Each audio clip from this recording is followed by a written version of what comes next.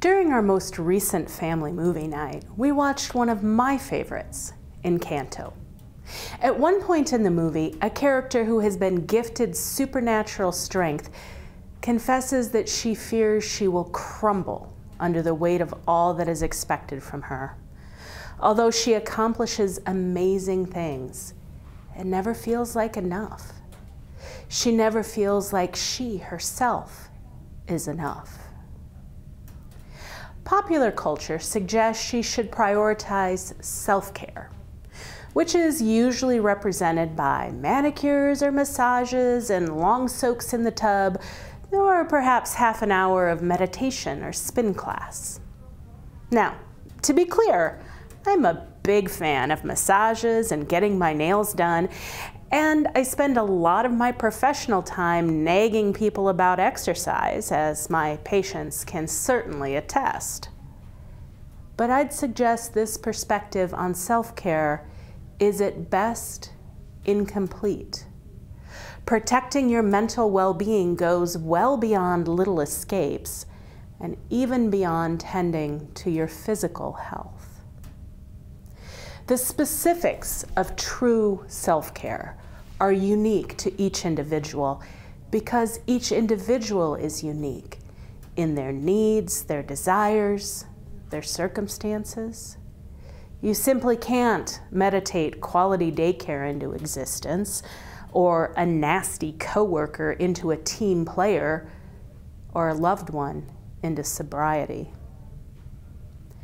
Self-care, meaningful self-care, means being able to recognize that you are human and you have limits, and that it's not just okay, it's critical to acknowledge and respect those limits. The demands vying for your time and energy are endless. Those resources, however, are not. True self-care means standing up for your right to be the one who decides how you will allocate your time and energy. This means setting boundaries, and that's an incredibly difficult thing to do. With those limits will naturally come guilt, because you simply can't do everything for everyone, or even all the things you yourself want to do.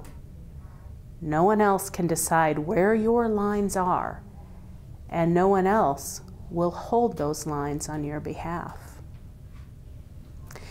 In order to hold those boundaries, you must be kind to yourself.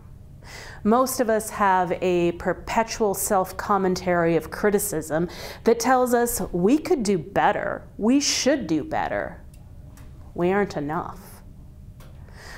Honest self-reflection is important, but why does that so often mean a laser focus on where we fell short without recognizing how far we came?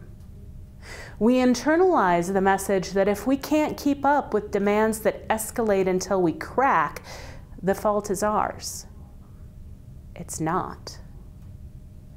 To draw those boundaries and make that self-compassion meaningful, we each must clarify our own values. Spending our limited energy in ways that conflict with the ideas we hold most dear is the antithesis of self-care. We need a clear idea of what those values are to hold that line. Massages and meal delivery services can be great tools, but the real key to protecting your mental well-being is a lot harder to define and a lot harder to do.